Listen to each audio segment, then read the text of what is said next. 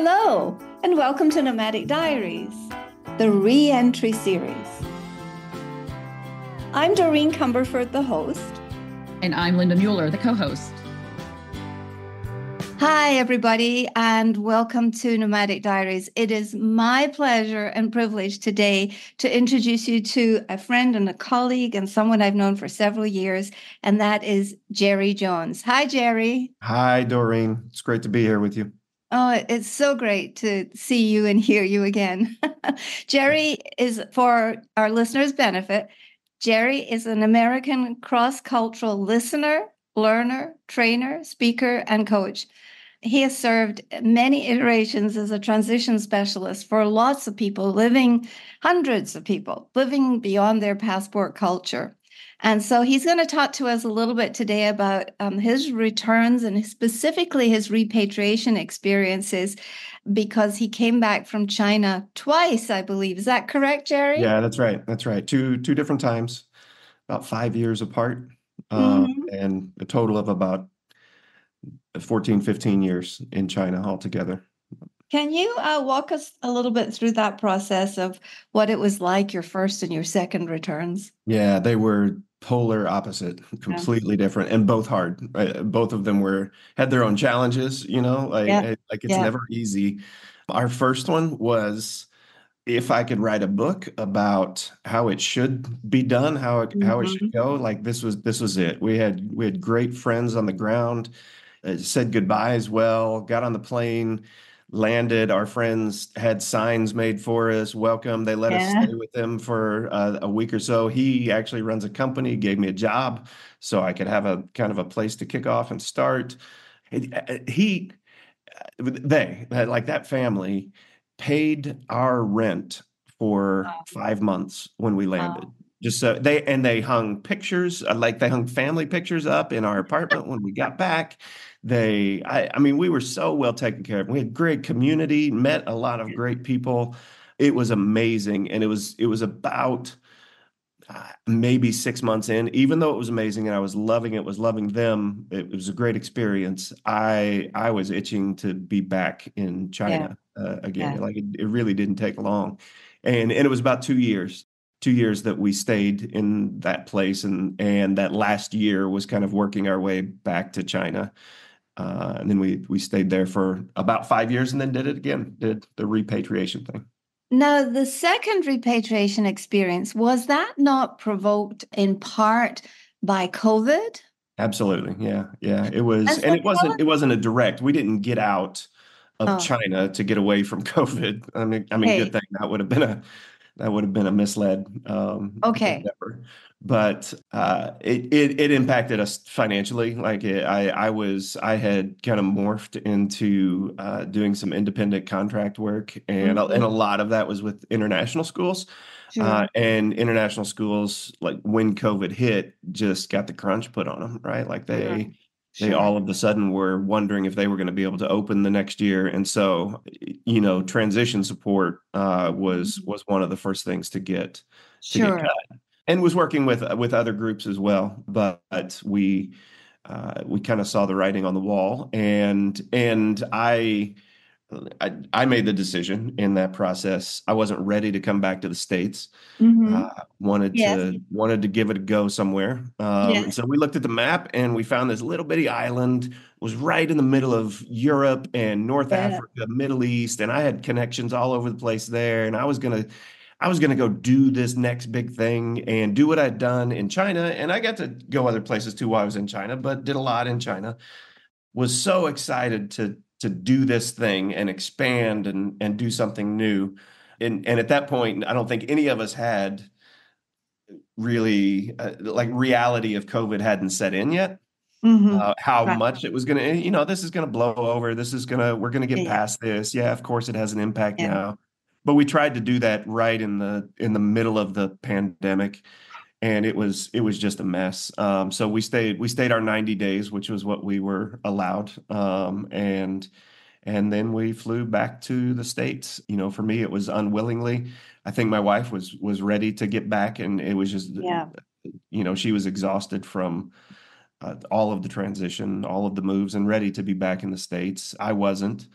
but Yeah. that's where we landed. And so that was just a whole different experience completely. So that sounds like it was pretty emotionally and psychologically difficult for a long period of time. And when we live through these liminal periods of time, months, months of transitioning, it can really wear you down.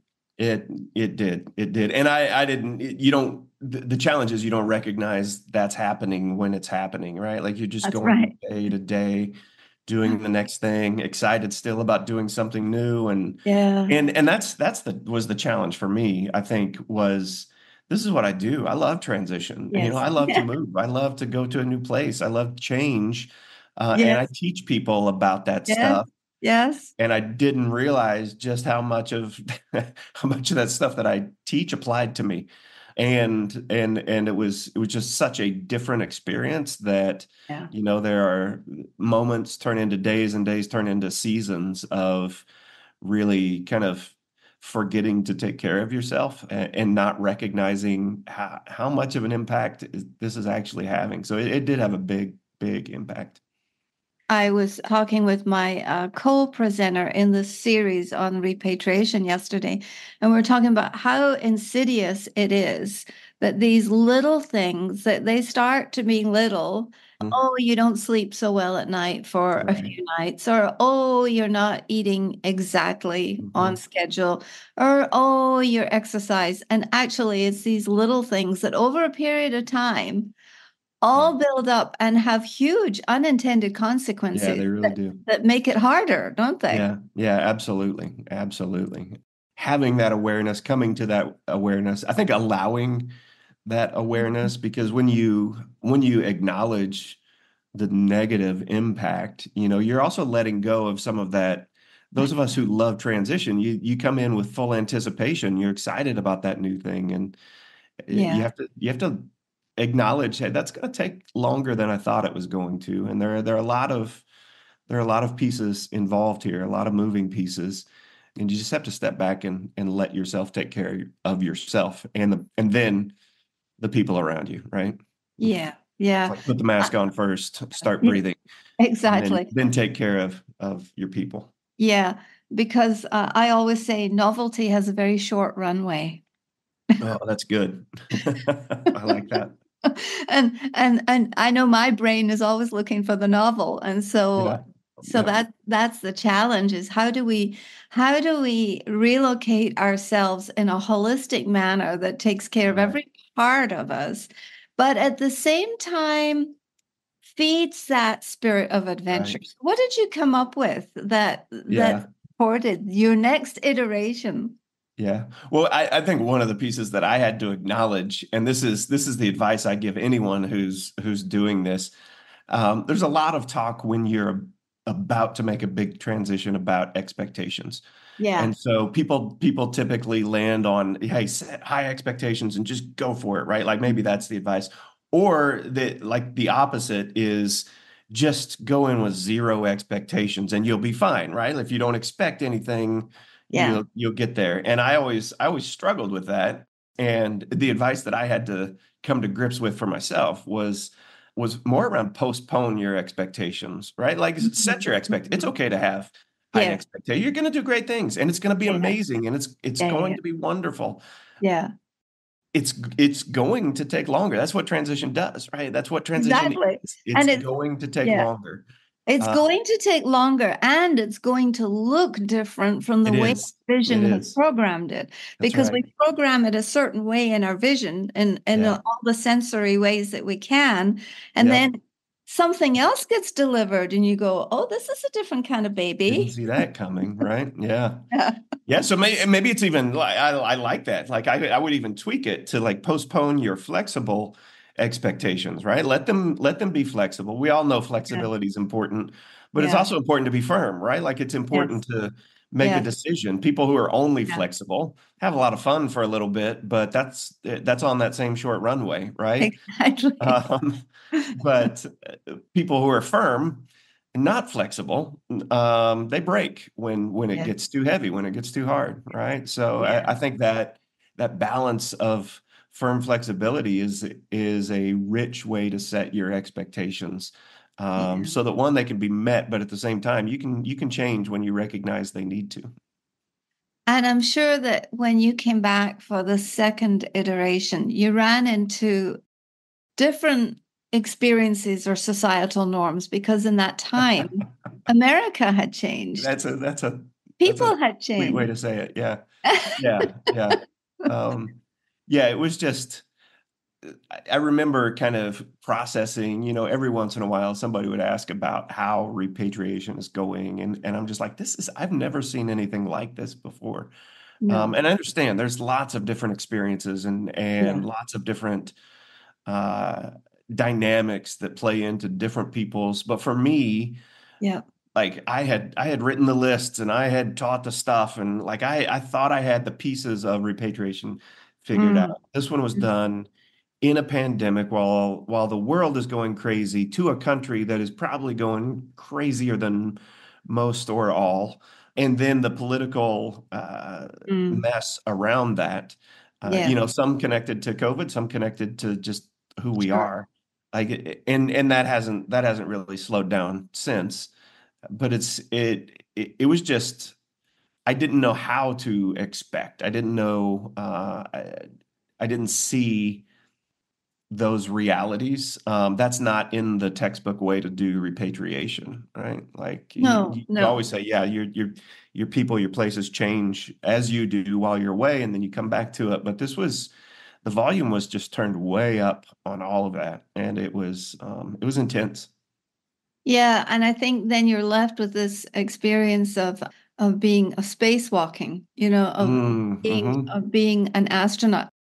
So a lot of people struggle with their feelings of like identity, and you came back to a world that was politically polarized, and then also absolutely jangled, a country whose nerves were jangled by this huge pandemic. Yeah. Did this affect you in a very personal way? I mean, did you have some experiences of who am I, or how do I recreate my identity in this crazy environment? Is that different from what someone would experience today, for instance, Jerry? That's a great question. And my answer to did I experience that is absolutely yes. Because for me, that was my role, and had been I had been building that for 15 years plus, and culture was my thing. I loved it. I love to just explore what happens when people who are really different from each other get into the same space and try to do the same thing together, and figure out how to do that. I think there's tremendous value in that, in working with people who are different and different perspectives and ideas. I think it makes everything richer and better, but it's hard, and there's some challenges to that. So I dove into that space and loved it. Talked to lots of people and got to sit and started two companies just to do that. Worked with another company extensively, and it was great. That's who I was, and it was very much a part of what I did day in, day out. And now I'm sitting, at that point, I'm sitting back in this country. I'm no longer an expat, and I kind of sensed it the first time I repatriated. It was like, okay, we set the timer on your relevance, right? Like how long do people want to listen to the guy who says, I used to do this, or when I did this is how it was for me, because everything moves so quickly. And so there was a lot of soul searching during that time, and just kind of thinking, what do I do now? Do I just go out and get a job? Do I do my own thing? Do I try to keep this running? But it was very much, just felt like a huge piece of me was gone. And it was the part that I enjoyed the most. It was the part that I had the most fun with, right? Like, I loved being a foreigner. I loved Me too. bumbling I'm still a around, foreigner. trying to make this language work and trying to figure things out. Like, I really enjoyed that. Yes. And then now all of a sudden, I'm not a foreigner, and nobody really cares, right? Like, that's not the most exciting thing for anyone. So I completely understand, because after 35 years of being an expat, I mean, my identity was so bonded and so wrapped up around those roots. Yeah. that I tried to be an expat in America. Nobody knows what one is. And so Yeah. what are you trying to do? And so it's becomes very confusing, Yeah. Yeah. creating. So, okay, I'm the person that used to be and used to do and used to have and used to think. And Yeah. now Yeah. who am I going to be? And what choices am I faced with? And who am I Right. going to Right. be? And we have to, I think it's really important to take a lot of time. Do you tell people to take a lot of time thinking about who they're going to choose to be? I think that's great advice. I think that's a great thing and that's a process, right? Like you don't just sit Right. down and make a decision. No. There's a lot that goes into that, and there's factors that are involved in that you have no control over, right? Like for me, I ended up with a job, and it was about the time that I did this. I had this soul searching moment where I was like, okay, do I want to pursue a job and just pay the bills and just do the thing and just settle Mhm. into that and let it be what it is?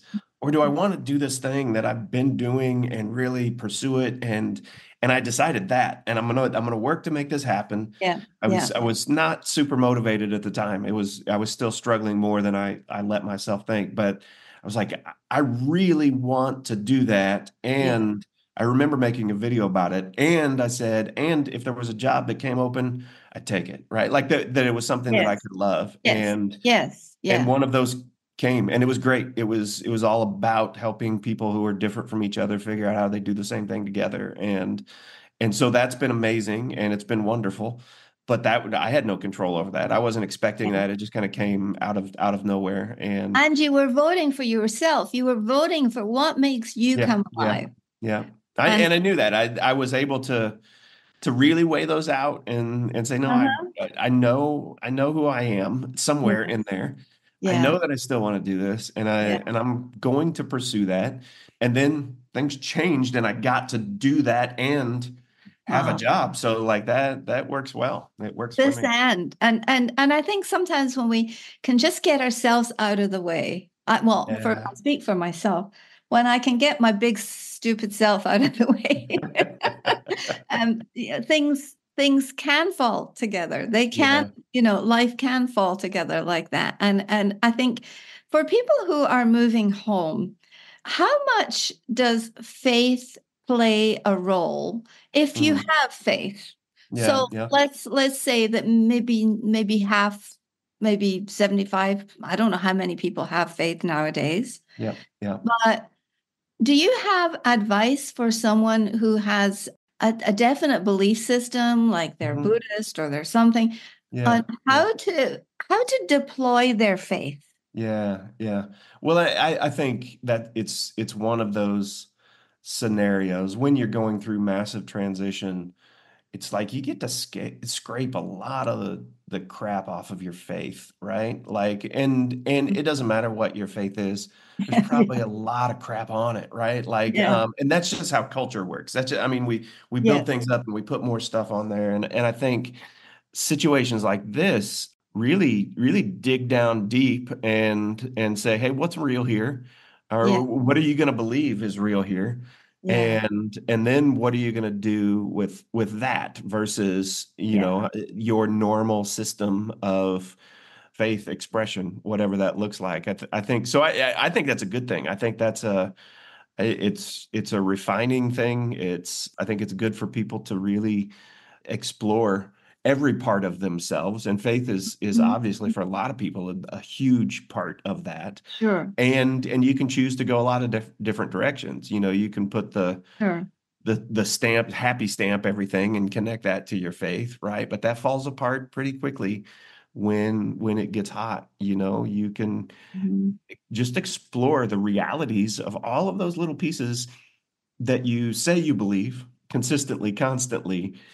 They get to be tested. And so I think for a lot of people it's been refining, and it's been good. I worked with uh, a lot of people who just got faced with the immediate removal from this life that they had built, especially in China. Yes. there was our community, Yeah. which was largely built around the Sure. international school. Like they sent their people home for 2 weeks until it blows over, right? Well, those people never came back. Some of them did. Most of them, Right. that ended their expat assignment, or at least that one. Yeah. And Traumatic. it was, Traumatic. and so there was no goodbyes. There was none of that. No Um, closure, right, no right. celebrations, no sort of counting the moments. So Exactly. harsh. It's And so these much of that was pets. gone. And I Oh, think that was that's where the faith came in for them. Like yeah. that's kind of what connected them, drew them together. And Yeah. so it was absolutely a part of everything. And so, looking back, what are some of the most valuable lessons that you gained from China that you still deploy or use in in your homecoming experience? Because I have a belief that once we've gone, we are forever sewing our future Yeah. together. And I Yeah. added another country in the process, which was and so it's constantly going back and sewing these pieces together. So do you have Yeah. some lessons or an experience you'd like to share about that for our audience? Yeah. One of the things that stands out is when you when you say that, we often use the phrase that we're being hard on China, and we think back to those experiences as an expat. As you go Mhm. in, this is all new and this is weird and strange, like with any transition. But we would, whether it was traffic or whether it was lining up or Yeah, it was even signage. We used to get have so much fun with the yeah, yeah, mistranslated English, and yes, I love yes, that stuff. yeah, Um, but now being back, it's like we've been given new lenses, yeah. and you'd be surprised how much just really bad English is is used in Not okay. marketing anywhere, Yes, wherever you are, right? exactly. Even And English-speaking how countries. traffic or lining up or whatever it Uh, is. It's yeah, so we know that we'll just look at something here and we're like, yep, hard on China because it's us too. And so I think having those lenses which is yeah, what I love about cross-cultural transition, right? Like you get to see a new place and you get to see a new thing and a new people, but you also get to see yourself like you've never seen yourself before. And I think that has been the biggest factor as far mhm. as what has changed for us is we've got this opportunity to see who we are and how we respond, and Sure. that's different. So I It's a, think being open to that is critical. yes, so being open to seeing yourself, it's like a gigantic mirror. It Yeah. Yeah. it holds yourself up to yourself. Now, may I ask you how your children mastered this Yeah. experience called Hmm. their second repatriation? Because they had been in China, back to the States, back to China through this very grueling situation, and then transported back to America, which was, I'm sure, felt like more Yeah. foreign Yeah. after the pandemic or during the pandemic. Right. Did Right. they process it differently from you?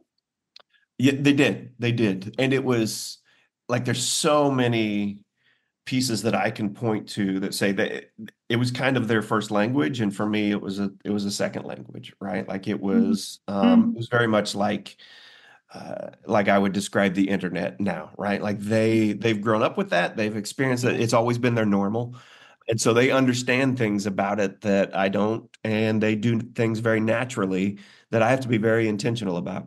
I watched them do that through the transition, the moves didn't phase them. We would move into a new place and they would just kind of settle into the new existence. Yeah. The loss Yes. really hit them hard. And I wonder sometimes if their ability to transition so well kind of did the same thing that it did in me of I don't recognize how hard this actually is. And so that's been a part of that process is just recognizing, hey, Dad, like we left our friends right in the middle of that pandemic, and then we followed you to Malta, and at the same time they'll say, I miss Malta, and we were only there for 90 days, right? Like so it was a Yeah. great experience. There were wonderful Yes. things, but it was really heavy, and it was was hard for all of us. Like, it was incredible. But And I think the second, or the second language learners culturally there are my wife and I. They have experience. They've grown up with us, so it's normal. But it was hard on the two of us as parents. And so there was higher tensions and frustrations, and then they sure, have to experience that as well. So sure, it was big sure. impact for all four of us. So the highs are higher and the lows are lower. Absolutely. But Yeah. one of the things that they had, Jerry, was you on their side. I mean, and with having a, Right. cross-cultural guru who can, although you can sort of step back a little bit Yeah. and see your kids in a different light from the way that we can't see ourselves, right? So Yes. they had the benefit of someone in the room who had sort of an overall a Yeah. different sense from they had. So Well, I just I have to mean, say you're they're you're so very lucky. kind They're and so generous lucky. with, yeah. But I think we did have the insight to be Yes. able to look at the whole situation and Yes. say, okay, I know why this is happening. I know why we're not being nice to each other right Mm, now. This is mm, transition, right? Like, yeah. I know why I'm exhausted, and just I know why I feel depressed. I know I can say why this is happening, and yet there was a certain powerlessness to do anything about it. Sure. And I Sure. think that was one of the aha moments for me. And I think I'd experienced some of that before, but not to this level. Yeah, like, I know about this stuff and I understand it, but I don't get out of it, right? Like, that doesn't No, we can't uh, escape it. you can't. No. You may have some resources to change how you respond to it, and to act differently, which I think we did, and we failed to do at times, right? Yeah. Well, we are human. We are, and unfortunately, there's just no way to. Oh, I don't know. I think it's pretty fortunate. I'm glad I can eat. I See, like that's why eating. that's why I like you so much, Doreen. You bring sunshine to every part of it. I love Oh, I don't know. Oh, I don't know. it. Living in my eighth country, there are moments when I think, boy, you Sure. crazy just You don't moved get out of it. You don't in. even the Queen of Sunshine. You still gotta have some dark days, right? Oh, you have to. But you know what you know what, Jerry? If I look for the discomfort, I almost prefer Hmm. some level. Now, I have my boundaries on discomfort, but I have living in cultural discomfort where there's some rumblings Yeah. going on. Yeah. That makes me come alive. Yeah. Yep. Yep. Me too. I love that. And you and I, we love this. Yeah. And so, although it's hard, and it's hard in some ways that I still can't identify are hard, Hmm. um, Hmm. I find that it's one way to stay alive when you have hit your 70s. I That's think great. everybody should go overseas in their I 70s. agree. I agree wholeheartedly. I think why wouldn't you? But Exactly, but not everyone. Thank that's goodness we're true. not That's all true. like us. That's And true. so, looking back on these valuable lessons, how have these changed your worldview right now? Yeah. No, that's a big question. Sorry. No, no, I love big questions. I think that's great. I will say this. Here's my answer. I've got a good answer for it. I don't know. Mm, Um, hmm. and that, like, it's the perfect answer, because I think my worldview has been changed more dramatically with I don't know than Oh, than anything else. And that's actually just a really wonderful place to be, of agree. instead of trying to know everything and having an answer, and then going to battle over that answer. There's just something really authentic and true and real about, yeah, I don't know. I would like to know. I'd like to learn more.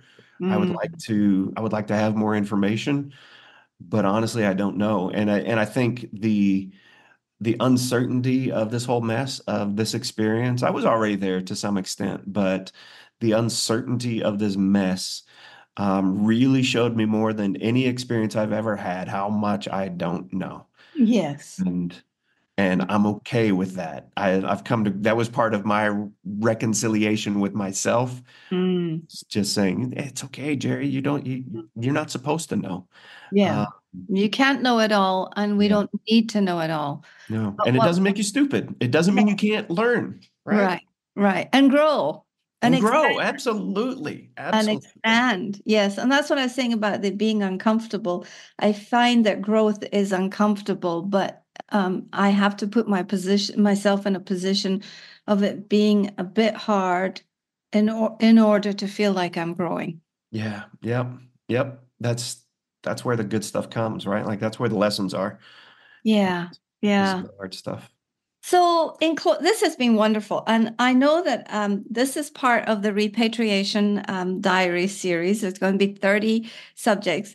Do you have one or two specific things that you see as trends happening in the repatriation circles? Yeah, that's another great question. And I knew it would be. You're good at questions. I think it's a really interesting season right now because things are ramping back up, right? Yeah. Like Yeah.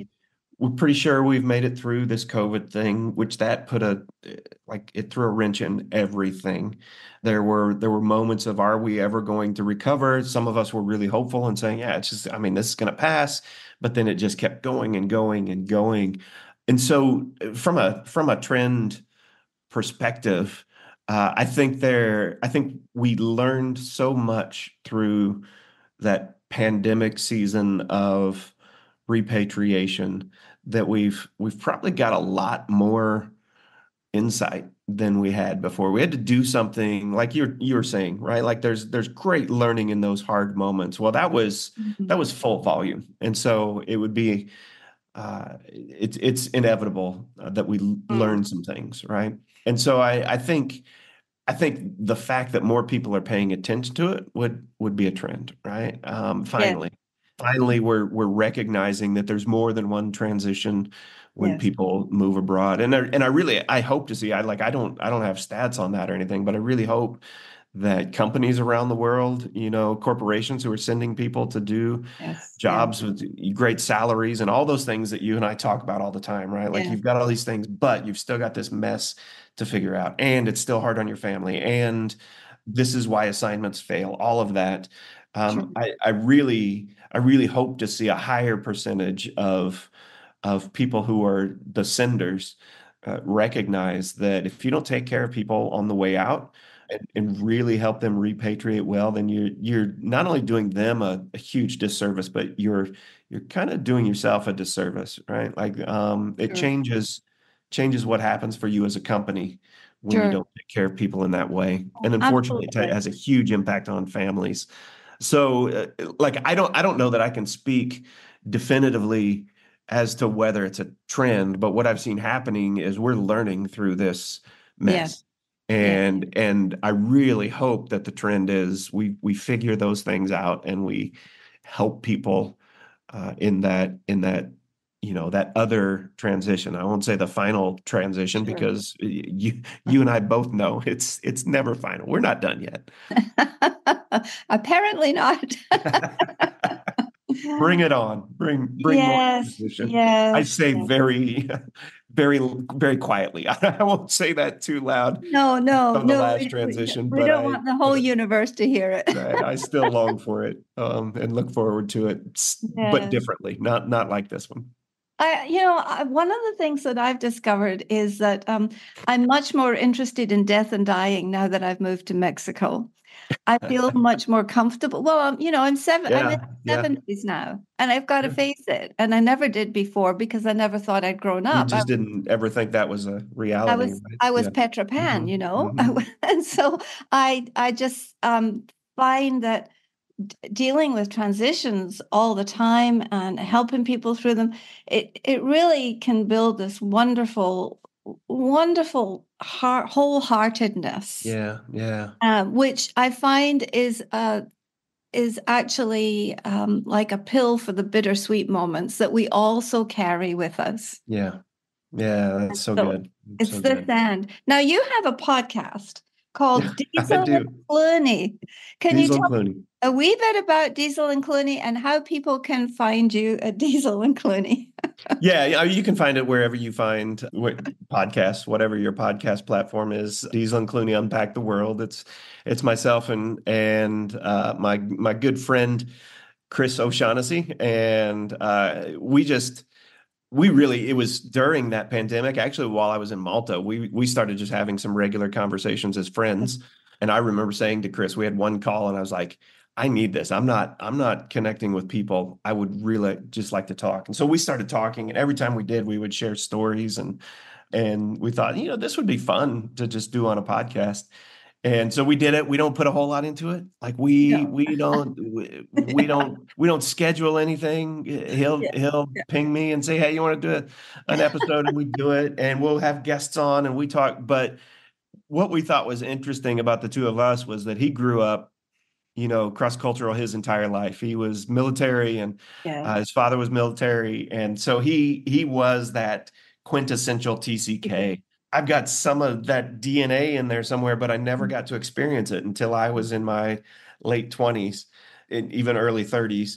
But I was raising kids who were that. And so we love to just kind of bring any topic together and look at it from a couple of different angles and just explore things, and we have fun with it. That's really the most important thing. Well, this has been a fun conversation. I expected.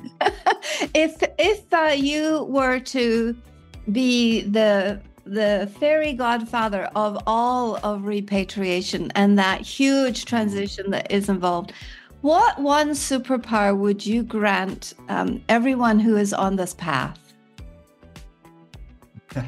I think it has to be patience. I'm trying to think of something, but that's really the piece that I needed the most, and the part that was that made it the most challenging. It wasn't that things were so terrible. I look back and I think we had some good times in there. We had some golden moments, and they were wonderful. And I watched my kids grow through that. I watched our marriage not only survive, but come to a place of really figuring those things out and doing well with them. But patience is a wonderful gift. There were days when I was just done. I was just like, I don't know how much more of this I can take, but I didn't have anything else to do. I didn't have anywhere to go. And so it just really felt helpless and hopeless. And hard. And I think, so maybe it's foresight even. Maybe it's not patience. Maybe it's that recognition that the time is coming. It'll be better, right? That's the hardest thing to see when you're in it. Yes. I love what you said about foresight. Yes. Thank you so much. Thanks for this conversation. Yeah, thank you. Really appreciate it. And I know that our listeners who are about to transition or who are currently who have transitioned will benefit from this. And thank you so much. I appreciate it. Thank you, Doreen. It's been great.